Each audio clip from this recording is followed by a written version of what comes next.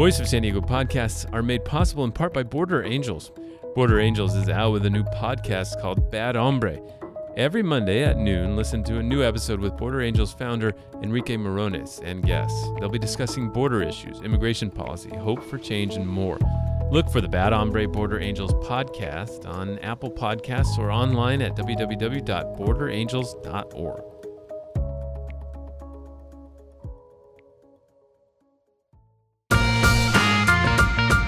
Welcome to the Voice of San Diego podcast, where we make sense of local politics, schools, housing, public safety, the civic issues that impact the life of a San Diego resident. We break it down so you can understand it and make educated decisions. Everything that goes into our investigative reporting, the journalists, public records requests, the data crunching, and this very show depends on the support of people like you because we're a nonprofit news organization. Enjoy the show. Welcome to those of you listening on News Radio 600 Kogo. This is the Voice of San Diego on podcast. And I'm here. My name's Scott Lewis. I'm here with my friend Andrew Keats. What's up, buddy? And my other friend, Sarah Libby. Hello. We're the Trace Amigos. And I just got a problem. I really feel like there are too many penises in the news these days. There's a lot. I hit my limit when there was that story about the Navy pilot that did the big phallus symbol in the sky. I'm like, this is it. There's too many. I mean, that was actually like a refreshing break from the other stories. Relative to all the other penis stories. Yeah. That one was comparably harmless. So, okay, I guess we're good on I guess I just didn't realize the gauntlet of penises that women had to get through to be successes every day, in career, all the time. Life. Yeah. Sorry. Yeah, thank you. Hey. I'm acknowledging that. Appreciate it. I don't have to speak for my species, but not a good time. We also had the unfortunate experience of an old friend, Bob Filner, coming into the news. My gosh, this man fled in disgrace from the city after being the mayor, first Democratic mayor in 20 years. Didn't even finish a year on the job. He did prime us for what would come later. We were, I think, more prepared for the moment we're living through now than our friends in the rest of the country. Based on our experience in 2013. I think so. And it's actually was really shocking to see this story emerge in the news this week, only because, like, why now? Yeah. I mean, we know why now because there's this wave of, these stories and people feeling more compelled to talk about them. Yeah. But, like, this was 3 years ago, and it was so clear that it was a pattern at the time that I'm frankly surprised that we haven't heard of 1,000 more stories about Bob Filner's time in D.C. Yeah. So this week, a congresswoman from Colorado said that she was sexually harassed by Bob Filner. Yeah, Representative Diana DeGette.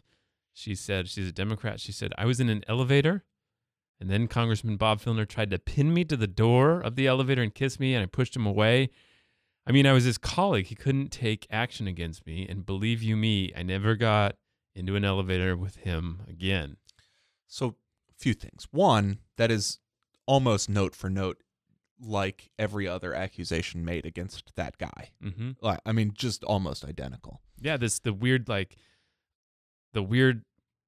mall. The mauling kiss. Yeah. Yeah, they're all just such consistent patterns. It's really unbelievable. And I feel like we were prepared. We've been prepared because of the Filner scandal for this rush of news post Harvey Weinstein. Like we're prepared for the weird response that comes from the accused. For instance, Roy Moore's first apology denial. I was in practice, so I was able to identify that he didn't actually deny the allegations against him in large part. Exactly. He left ample room for him to still be guilty of something while apologizing and denying something else, which people who are going through this for the first time might not realize how to look for that sort of thing. Yeah, and that was what was always crazy to me about the Bob Filner scandal is he never actually said, even if you just went off what he acknowledged he did, was enough for him to resign. This is the fight that we were laboring through at the time. Yeah. Was people were saying like he hasn't been found guilty yet, and it's like he admitted Just go to with enough. what he said. He admitted to enough. We had that argument And then it 100 times. And then it kind of flipped, and he pleaded guilty to Yeah. actual crimes, and then long after that said, "Well, I didn't really do anything." Yeah, he's wrong." still. There's basically there's like three ways that these statements are coming out. One is that I acknowledge I did something wrong, but you don't say what. And then they often say like, well, you have to understand some context for it. Either the context was it was the olden days and this is just what we did with the ladies, or on the opposite end of that spectrum, I'm sick. I'm a sick individual. I'm an alcoholic, or I'm insane. I got to go get some help. Or there's like a middle ground where they acknowledge something happened, but it was consensual, or I don't recall things that way. I And remember the they're not situation outright differently. saying this person's lying, this is a fiction, it never happened. Something happened, but here's why it was maybe okay. Yeah, and it's a way of like leaving things in doubt. You can have both ways. You can say you get both the best. They're trying to get both things, which is the one being, I apologized. I acknowledged something. I should get my due for that. But also, that's not true. Right. And I just wish there was I wish they would just be clear about what they're acknowledging and what they're disputing. Because this having it both ways thing just doesn't sit right. I think what they mean to say, if they were left, if they had the If they lasso, spoke like humans? if the lasso of truth were around them, Yeah. is I did that, but it doesn't make me a bad person. Yeah. On account of I know myself and I'm a good person. Right. And so you need to acknowledge that whatever I've done, literally any accusation against me, doesn't change how good I am. Yeah. And you should still like me. And you should still like me.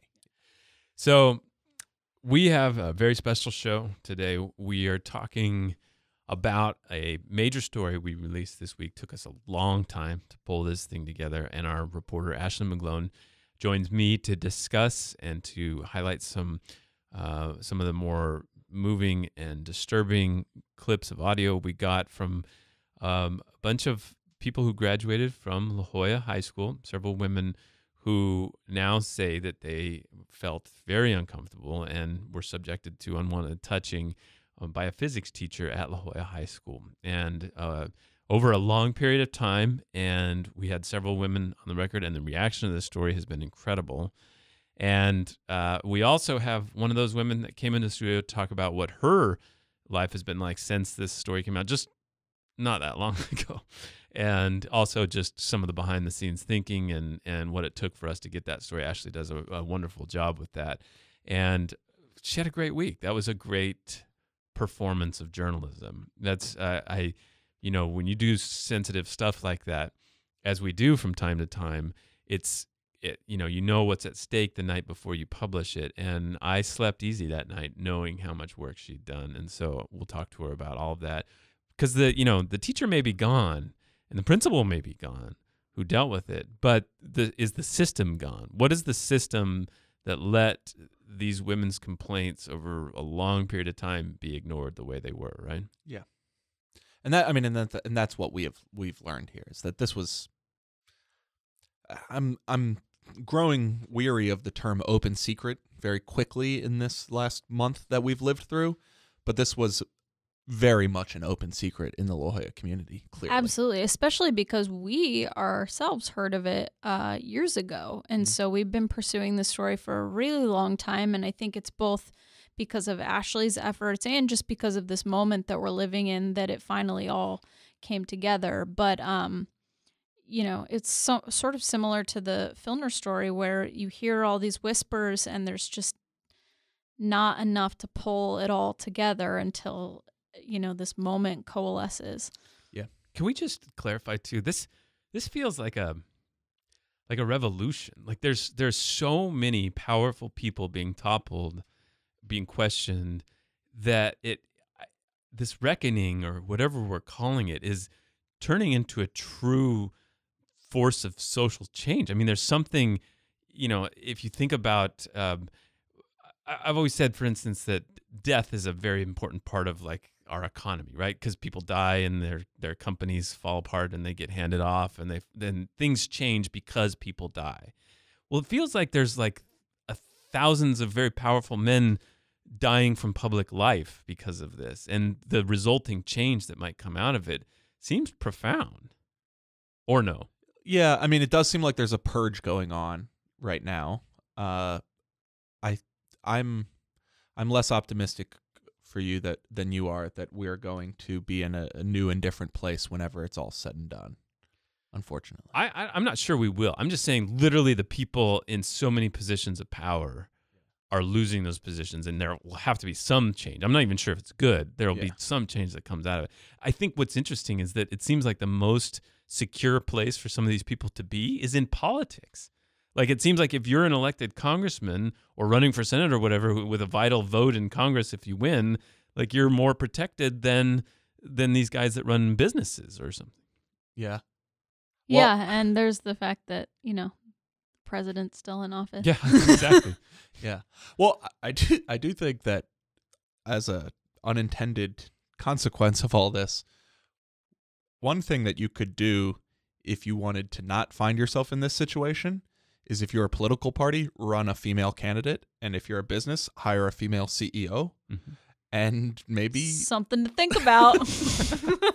that could deal with some of these structural issues.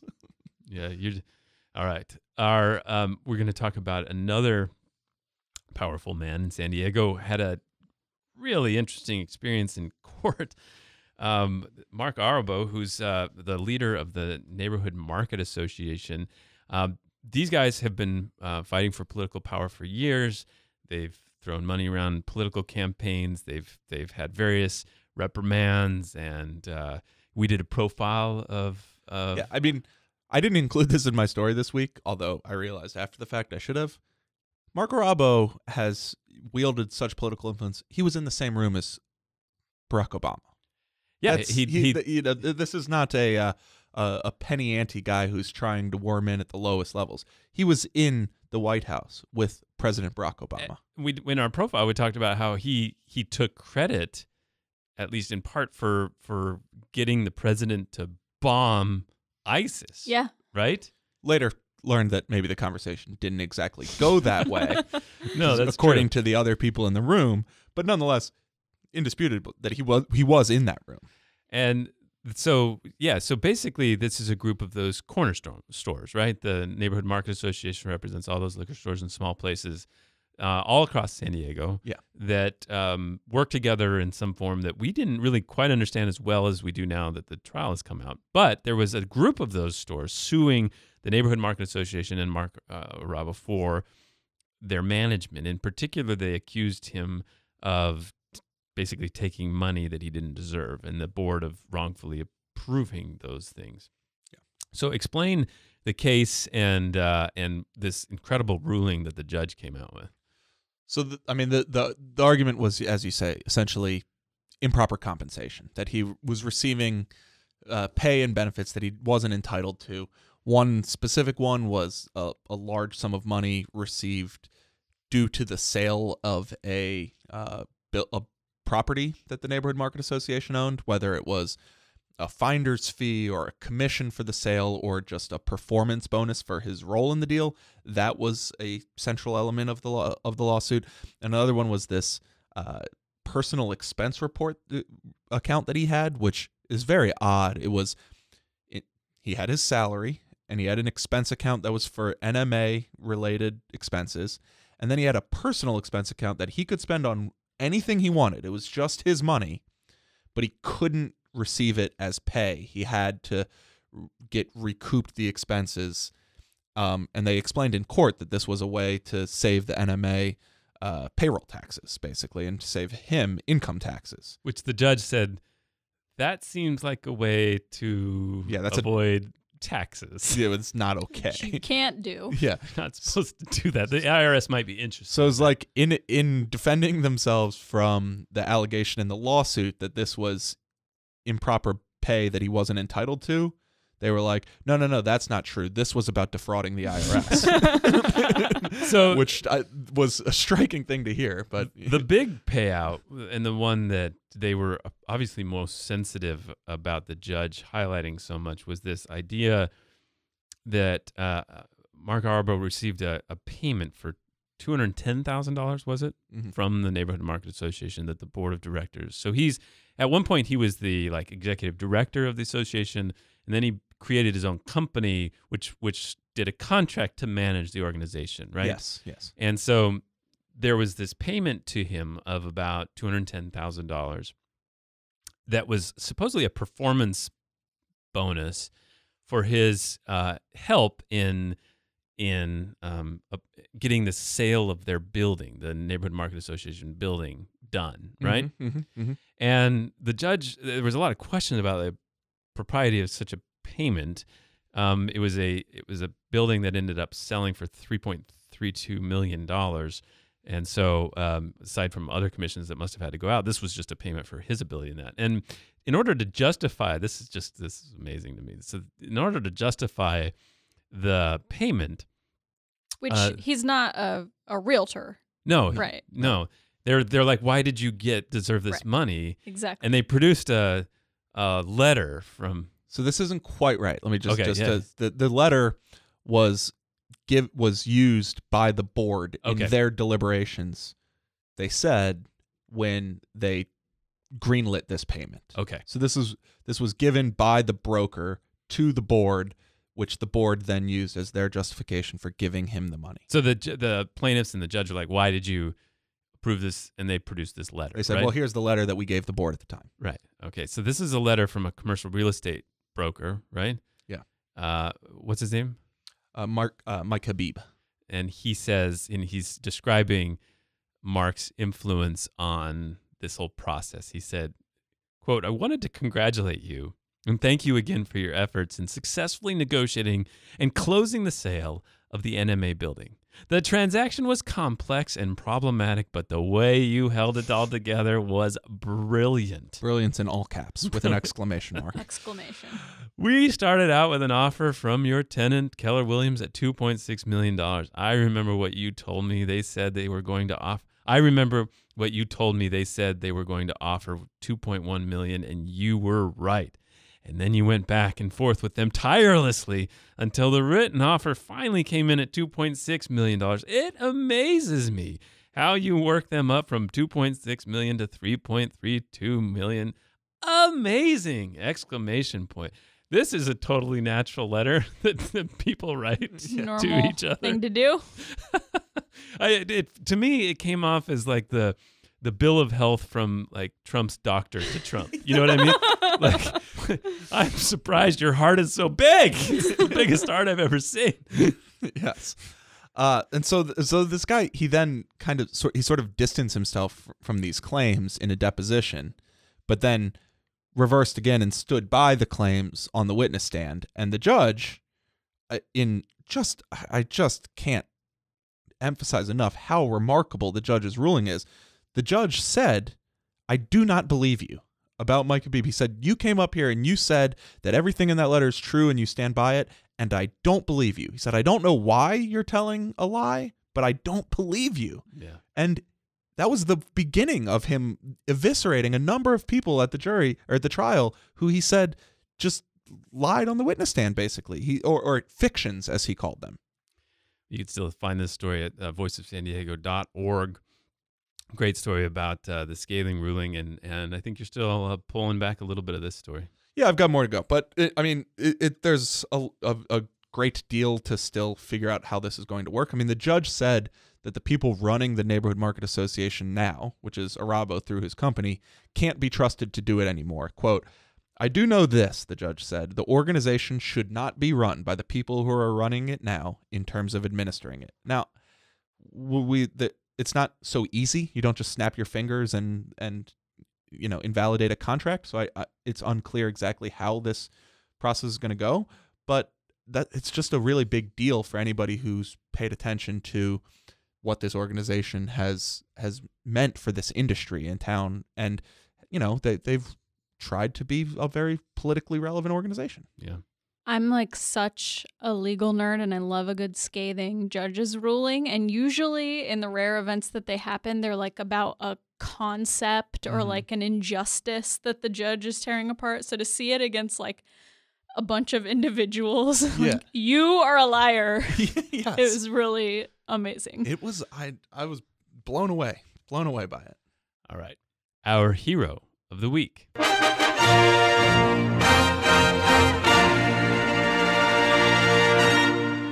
Okay, this should go without saying, but the women who stepped forward, having gone through what they did in La Jolla High School, and were willing to talk now on the record, and have now de facto given permission to a bunch of other people to talk about their experiences.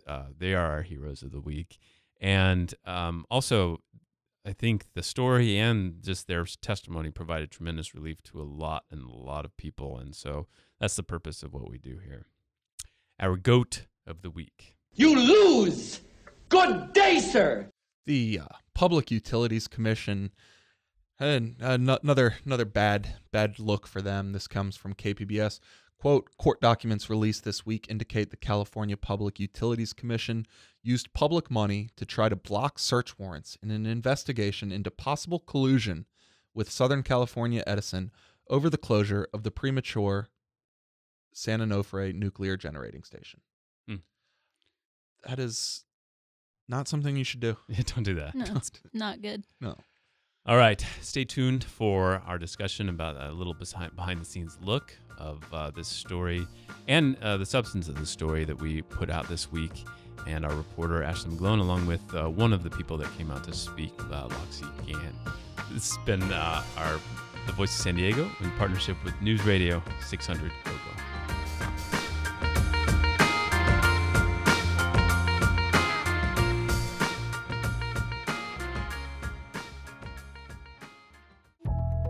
Voice of San Diego podcasts are made possible in part by a generous supporter of Make-A-Wish San Diego.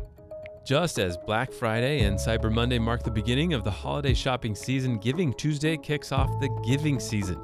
It's a nationwide movement that celebrates giving back. Your gift to Make-A-Wish can help local children like 3-year-old Riley. His wish was to have an accessible playground in his community park so kids of all abilities could play together. Riley's wish came true thanks to the generous support of people like you. Make-A-Wish needs your help to grant every eligible child's wish in San Diego this holiday season. On Tuesday, November 28th, join the Giving Tuesday movement by donating to Make-A-Wish. Visit www.sandiego.wish.org or call 858-707-9474. That's 858-707-9474 to help make a holiday wish come true.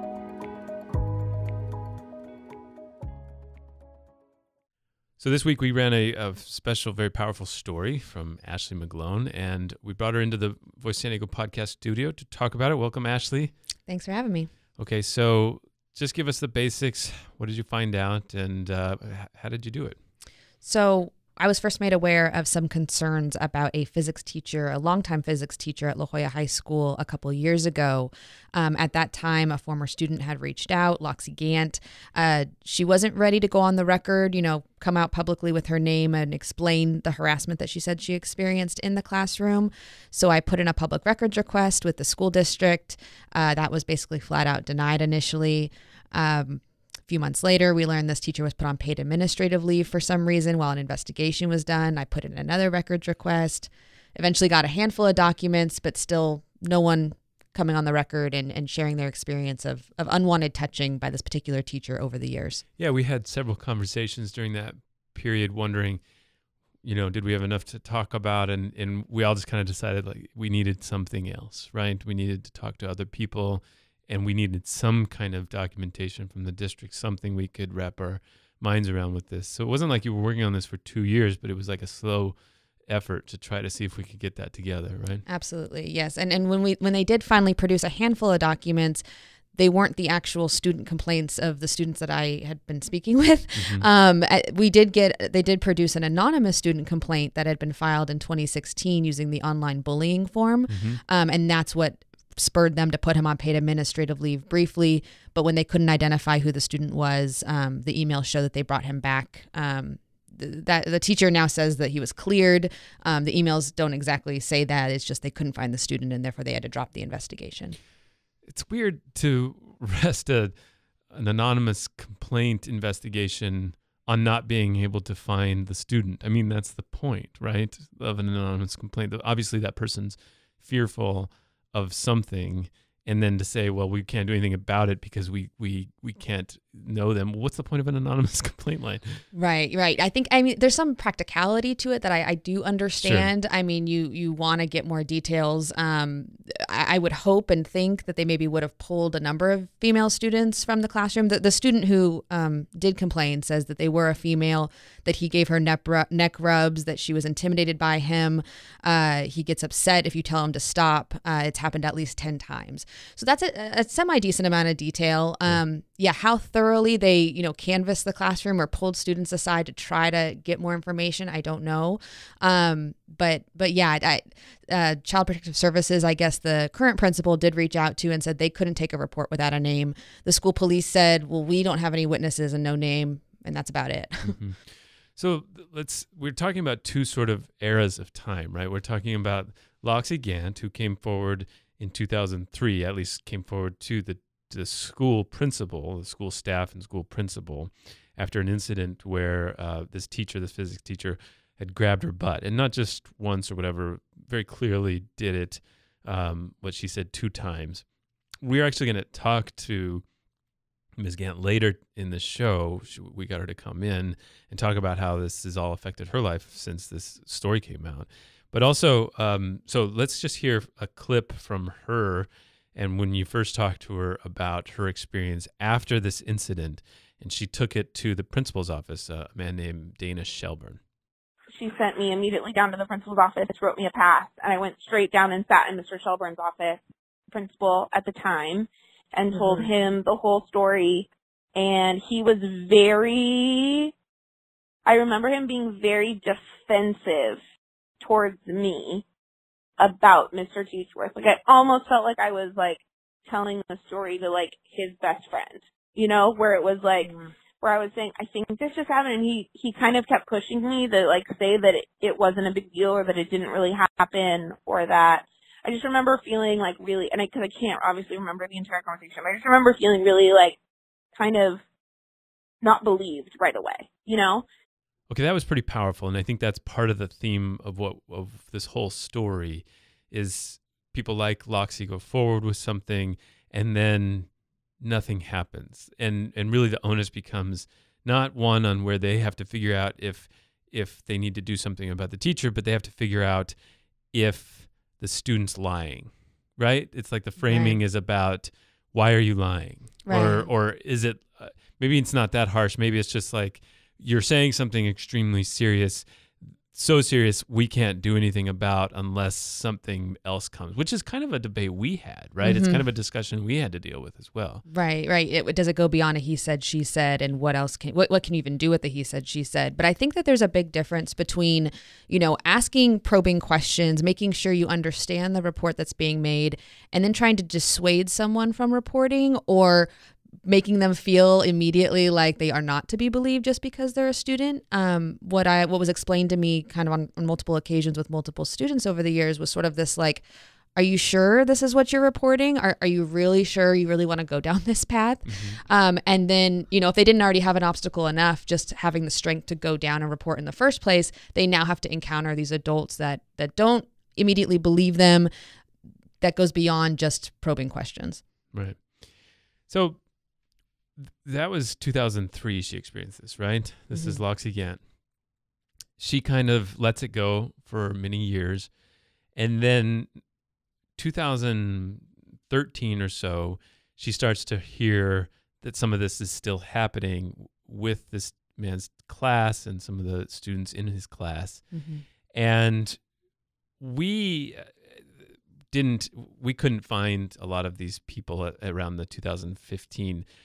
But then some of them started coming forward after this whole Me Too movement began, after the Harvey Weinstein scandal. In Hollywood now, there's tons of people being accused and other people saying, something happened to them. Now we had several women come forward, including Mara Cantor. She was in Teachworth's physics class her junior year in 2011 and 2012. And we have a clip from what she felt like she experienced. And here's that. He'd like to come up and surprise us by like squeezing our sides, tickling, just awful. And I hate getting tickled. Right. Brushing my ear and my hair and, coming up behind me and like touching me with the back of his body while he was grading something supposedly. It's remarkably courageous of them to put their names to this, right? We had 4 or 5 women that talked to us on the record, right? Yeah, absolutely. And said, yes, I understand. I'm ready and I'm willing to come forward and let the world know what happened to me. And I also have some questions about how it was handled and why it was handled the way that it was handled. Now, did Cantor take their complaint somewhere? She did. Yeah. She also had a meeting with Dana Shelburne, the principal at the time, with a couple of friends who were not in the story, who didn't get back to me when I reached out to them. Said it wasn't a super long or meaningful meeting, but that she was told that they would look into it, and then she never heard anything ever again. I think this is what I keep getting back to is, so yeah, it's tickling, it's thighs, it's pulling hair, it's these weird noises, it's brushing his back of his body against them. Yeah, standing very close behind them, sort of as they're standing at their lab desks, and like leaning in over them and feeling kind of that presence above them, behind them, breathing on them. So this must have been a maddening feeling, because on the one hand, like, yes, he's not necessarily groping in some of these instances. Obviously, if he's, grabbing somebody's butt, that's something. But that sort of, it would be maddening because you don't know if it's how wrong it is. You don't know if you're thinking of something. And so many of these stories come back to like, okay, finally I realize, like, stop. You're doing something that other people don't do. Right. You're too close. You're making weird noises. You're touching me. Right. And I don't want that.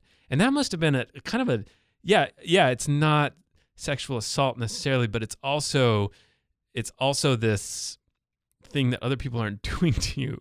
And it's almost doubly traumatic in the sense of like that mind game that's going on too. Like, I can come right up to the edge of assaulting you without actually doing that. And then you have to live with that every day. Right. And so, so Maura in particular said that, she recalls him leaning over her desk to sort of supposedly check her work and his arm grazing against her breast.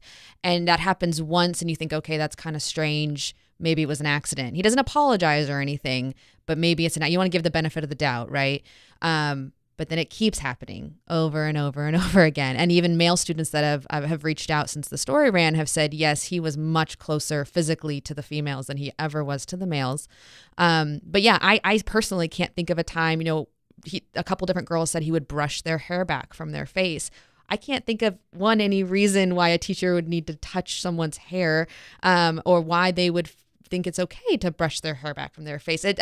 That alone, the closeness of it all, the repetitiveness of it all, just created such a hostile environment, an uncomfortable environment, and a handful who did go and disclose and seek help didn't get it. So let's talk about that. What do we know about what the district knew? So you did end up getting an email exchange where Loxie Gant had inquired about whether anything had been done. She'd been out of the school now a decade, and she's like, wait, this is still going on.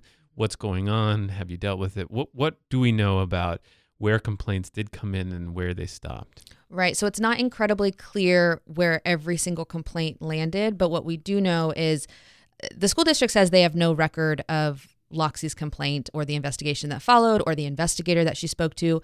But the teacher, Martin Teachworth, says he does recall all that, and he does recall That's so crazy.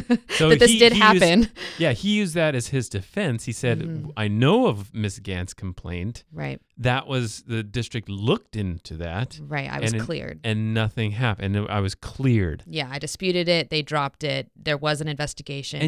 And yet we have Shelburne and the district saying, we don't know that anything happened. Yeah, the school district says we've no record of her complaint. And then we also did not get this 2013 email exchange from them where Loxie reached out to a teacher that was still there at the time, sort of saying, I hear there's still complaints coming in. How is this possible? The principal knows this guy is a problem. How is he still in the classroom year after year? And what we see in this email chain is that teacher forwards it to the principal and a couple of vice principals.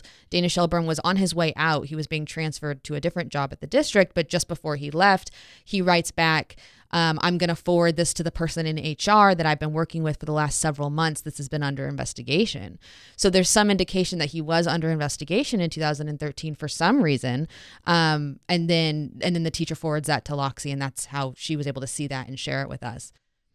There's also a policy you discuss that we talk about with Loxie in a minute about how these complaints work. So what do we know about what's supposed to happen and what did happen with like a complaint like this? So what we know, the district has beefed up its policies in the last few years and made some changes at the urging of the California Department of Education, who came in and did an audit and said, hey, you need to make it clearer, one, what rights students have to be free from sexual harassment. Two, where they're even supposed to file such complaints, both students and parents, when these sorts of incidents occur. And three, that there's a need for staff and employees to intervene and stop harassment if they see it happening, if at all possible. So they have made some changes. It also looks like they've beefed up sort of their requirement or at least suggestion for school site administration to contact their Title IX coordinator at the district to alert them when these incidents occur. But the policies that are in place, even now and even on the school district website, do sort of suggest and point to, hey, we believe that complaints about harassment, discrimination, intimidation can be handled at the school site. The district doesn't necessarily need to, launch a full-blown investigation every time is sort of the direction it points. And then there's also the teachers union contract, which requires administrators to handle complaints against teachers at the lowest possible level. Again, what exactly that means isn't totally clear. There is a requirement that the teachers be notified of these complaints in every instance, which this teacher claims didn't happen. Not totally clear. The principal, Dana Shelburne, would not discuss how he handled specific complaints when he heard them, including the ones that were shared with me. But he says, hey, I consistently followed the union contract and the district policies. And if that's true, then at a minimum, Teachworth would have been notified. But yeah, we know, again, according to Teachworth and Loxie, there was the 2003 investigation into her complaint. According to an email in 2013, there was some sort of investigation that HR was involved with, that who knows what happened with that. Then in 2016, there was the anonymous complaint that was investigated. He was on paid administrative leave for a week and then brought back when they couldn't identify the student. And then there was also a different complaint, which the district says was filed by a different teacher for an unrelated incident. They were removed from school. They complained to the Department of Fair Employment and Housing, claiming employment discrimination, and said, I'm being discriminated against. Teachers like Teachworth have complaints piling up and they're not taken out of the classroom. And so to some extent, he was brought into that complaint as well. So that's what we know and has been documented. But these other girls that have shared these stories have said, I too spoke with administration, and apparently the district has no record of that. Now, Teachworth is not at the school anymore. He was part of the large group of teachers, senior teachers, who took the buyout from the district was struggling financially and chose to pay teachers basically 1 year of salary if they agreed to retire right now. So he's out. But our interest, of course, is about the whole system. It's not just about his presence in the classroom. But let's talk about him for a second. You did finally get a hold of him through the investigation. It took some time. What was the basic themes of his response? Basically, his initial reply was, I absolutely deny any wrongdoing or misconduct with any student in my 38 years of of school teaching. And then when he made it clear he would not be speaking to me on the phone or in person, I sent him specific accounts from these girls to run past him and say, okay, listen, these girls are coming forward on the record. This is what they say happened to them. This is what they say you did. And this is what they say you made them feel like. 1, did this occur the way they described? 2, do you find it okay to touch your students this way if this indeed occurred? And 3, can you address any of this? And that's when he said, okay, well, I remember Loxie's complaint, but I was cleared. I remember the 2016 anonymous complaint, but I was cleared. And I don't know about the rest of these, but I mean, I touch students on occasion, he says, as I move about the classroom and the lab stations, but he described it as incidental, something that, it's just sort of tapping the shoulder or moving them out of the way, not anything close to what these girls describe of squeezing their hips and tickling and poking and breathing down their neck repeatedly, grazing their chest. He didn't directly address any of that. Mm-hmm. He specifically denied the Loxie Gant one, and then he had that general denial of ever doing anything wrong. Right. He didn't actually address those other several complaints. Okay, so there was another woman you've talked to, Caitlin McCall, and she expressed what she felt like really bothered her about the behavior not changing after she and others, I think, complained to the principal, right? Her friends complained, and she gave them permission to share her experience on her behalf. Okay. But she saw them going in and out of the principal's office and got their take of how it went down. All right. We heard from her, so let's hear how she felt like this whole thing went. I feel like there's a really serious and pretty obvious level of inaction and maybe corruption in San Diego Unified. And it isn't right. I mean, the job of the district is to take care of its students. That's its function, to educate and to care for the minors of the city. And I did not feel, not only did I not feel cared for, I felt unsafe in that classroom. It wasn't just on discomfort. It was like a stone in my stomach every time I walked into the room. I felt unsafe, and humiliated. And it was the district's job to look into that. It was the principal's job to look into that. And it didn't happen. So I wouldn't be surprised. I mean, it's gotten to the point where it wouldn't surprise me if this was going on if there were similar situations at other schools in the district, because there's just nothing's done about it. So. Okay. Wow. This was a very powerful story. We worked as hard as we could, did all of our due diligence on it, and published it on Monday. We're recording this it's only Tuesday. It's been quite a couple of days. Yeah. So what has the reaction been so far? My phone has been ringing. My inbox has been flooded. Many with student accounts who, they aren't necessarily comfortable coming out on the record, but some are, and I'm following up with them because I want to get a better sense of how pervasive this was. I'm starting to see a picture that isn't pretty, but I want to get a better sense of it. I want to hear from as many students as possible, and maybe do a follow-up report. But yeah, there's quite a few students who've been impacted, quite a few that are surprised it took this long for it to come out, but also are thankful that it's finally come out. Some students have said, I didn't even totally realize what he was doing to me wasn't okay, but yeah, absolutely. He squeezed my hips. He tickled my thighs. Oh yeah, that is creepy. And they're students at the time, so I get that. But yeah, there's a lot of reflection going on. It is getting shared within the La Jolla community, especially, and the graduates there. And not a ton of surprise. People have described it as sort of an open secret of sorts. It's something, again, I did want to talk to the teacher. I'm still open to that if he wants to talk further, more specifically, but there is a not pretty picture coming forward of this being quite the pattern of behavior that made so many students very, very uncomfortable, and really shouldn't have been tolerated for as long as it was. Well, Ashley McGlone, great work. Thank you. Let's hear from Loxie Gant.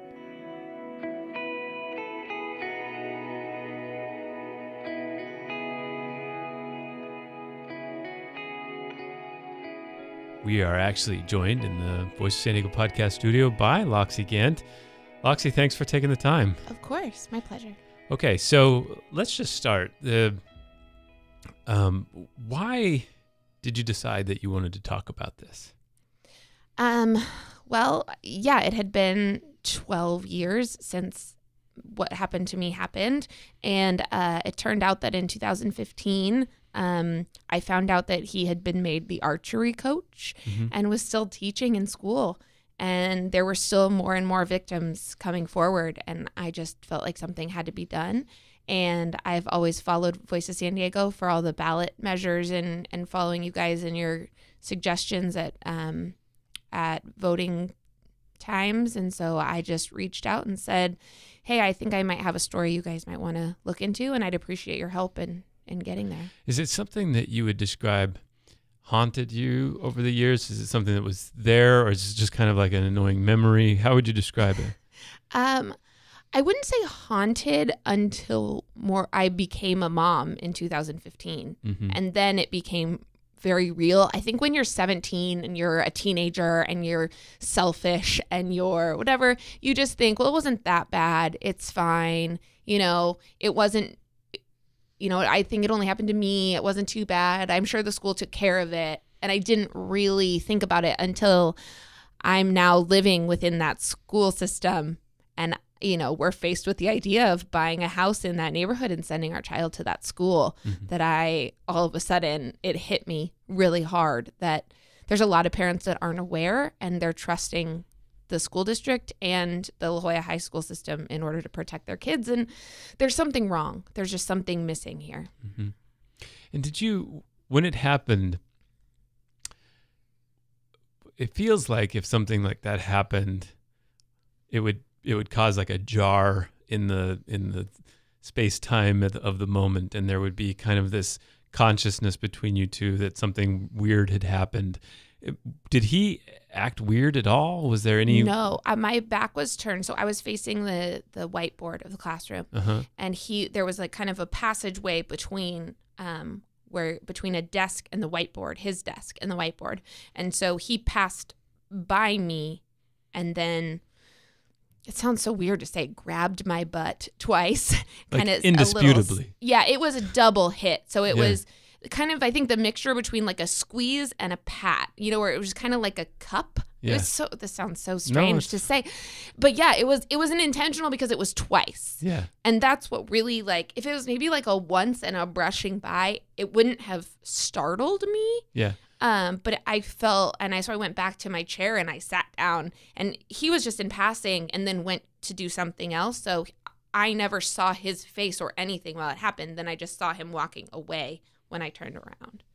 And were you aware at that moment of some of the, feelings about his class or with other women? Never. I had never heard any sort of rumor or you shouldn't take his class or anything else. I had never heard even an inkling of it. So I was surprised when the investigator said to me, "Are you just doing this because of the other complaints?"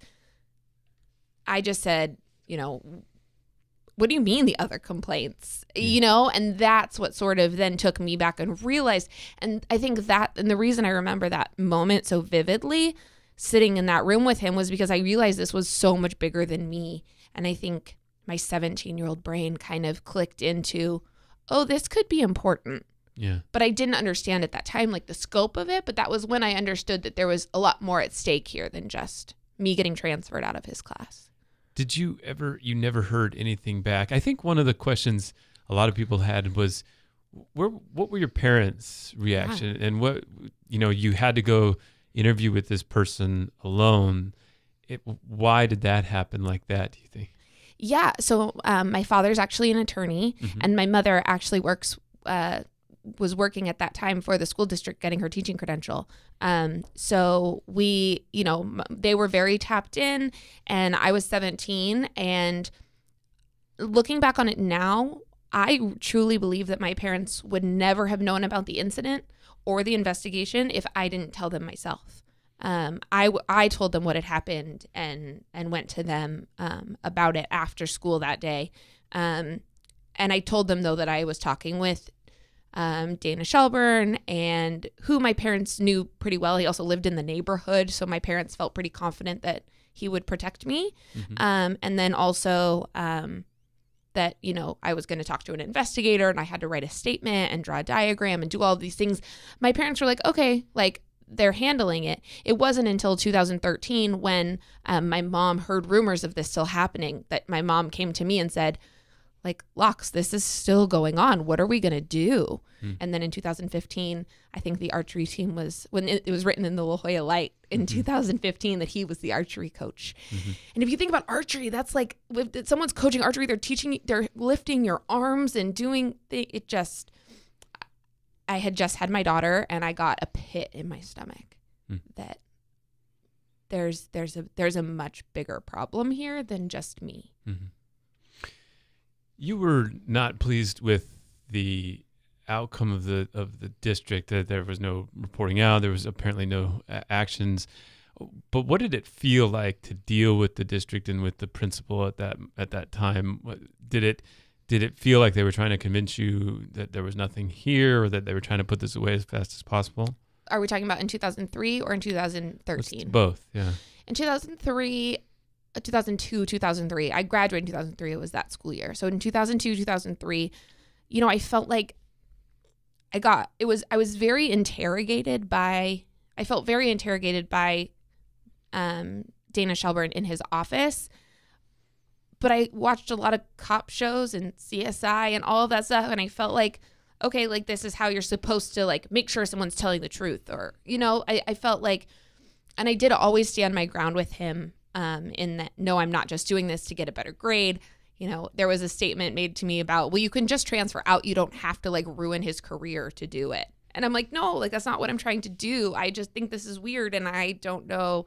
And it sort of turned into, I felt like I had to toughen up in that room because I was just scared before when I went to my math teacher afterwards to report that it had happened. And then I'm sitting in this room and I felt like I was on trial myself, that no, I wouldn't just lie about this. Like, why would anyone just lie about this? Like, this is not something that's even in my repertoire to lie about, I guess. And so it just felt strange, that, especially as a 17-year-old, I'm like, you know, I've never complained and I've never been sitting here in your office before. I've never been in trouble that I have to like come sit in the principal's office. So just even that's intimidating. Yeah. You know, the principal's office and sitting in that chair usually means you're in trouble. So I just felt, you know, the stigma that went along with it. I just remember at the time feeling tense and and that's why I went home and told my parents. And I think my parents felt like, okay, great. Like Dana's handling it. This is all working out. You know, we lived a block and a half from each other. So what's scary to me and what Ashley discovered and reported in her article, and I think the thing that took my breath away the most was not the girls' accounts, but what the district policy is, the district and union policy is, and that quote of situations being handled at the, quote, lowest level possible. And I think that resonated with me huge, because also at that time in 2003, that was when La Jolla High was working on their charter, and there was a lot of other things, being autonomous, I think it was called, and there was a lot of other things politically going on within the school that I think a scandal like this, probably now looking back on it, wouldn't have reflected well on the school.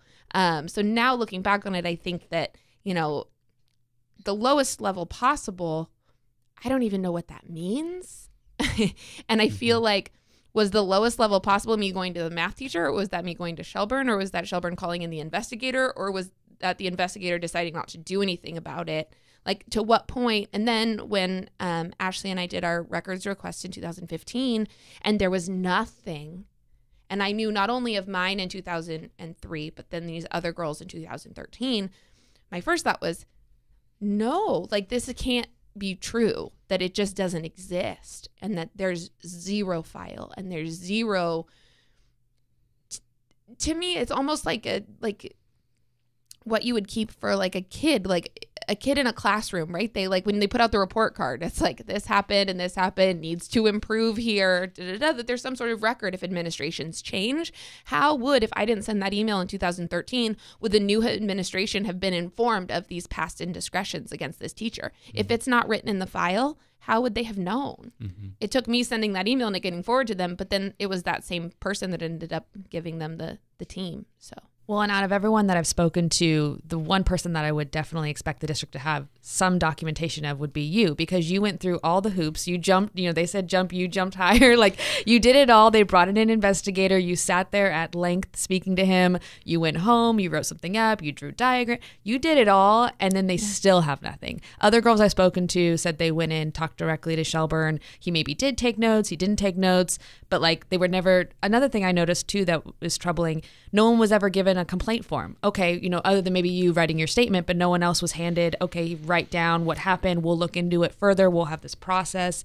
That's not what happened. I don't know if there's a process. Yeah. I guess that's what scares me. And then if you think about it, that lowest level possible isn't just the rule for high schools. That's elementary schools too. That's district wide. That doesn't mean just teenagers making complaints. That could be a 6-year-old making a complaint. What really struck me out of the article was just the common recurrence of girls being afraid to go back to the class, being uncomfortable, dreading it. I mean, physics is already hard. Like really hard. Yeah. If you happen to also have a fear that your teacher is going to touch you or look at you or hiss at you or do any of the weirder things that we were described, that may not be sexual assault or whatever, but it's still a traumatic thing that, if you think back on the decades of service, could have affected hundreds of people and thousands. And what could it have meant for what careers they pursued or what interests they pursued? I mean, that's part of the hard part. Let me ask you this: what response have you gotten since the story ran? You were on the picture. You obviously you posted it. You must have heard back from some folks. I did. I think this is on my Facebook, so I guess that makes it public. But and I did share it publicly and let people comment on it publicly, which is public record now, I guess, because you can use that stuff. But a lot of people said back a couple months ago, I had written a Me Too statement, like everyone else did, but I wrote underneath it specifically the people I felt in my life that had made me that victim, and I wrote a high school teacher. And when this article came out, a couple people from high school ended up commenting on this article. You know what? When you wrote Me Too, a high school teacher, by a high school teacher, I immediately knew who that teacher was. I immediately knew who you were talking about. And I wasn't close with them that they would have known what happened to me, but they all knew, down to some of my really close friends in high school remembering me telling them about this, the guy I was dating at the time, remembering that this happened, and I guess in my head, I never really thought that they would remember, and I never thought of using them, I guess, as proof to you, as, and I ended up finally going through the yearbook and remembering the kid that was sitting next to me that I returned wide-eyed to, and he remembered it. But it was hard for me to think that remembering the story would have impacted other people so much so that they would still remember it this much longer out. But I don't know. I'll say that a handful of students who've reached out to me since the story published just said, oh my gosh, I can't believe what it took for those like Loxie to come forward. I wanted to report, but I was too afraid. They really went the lengths of telling the right people and then still nothing happened. One, how depressing is that? But two, they just had a lot of respect and admiration for those of you who did go through all that and come forward again as students, looking for help, looking for someone to address it.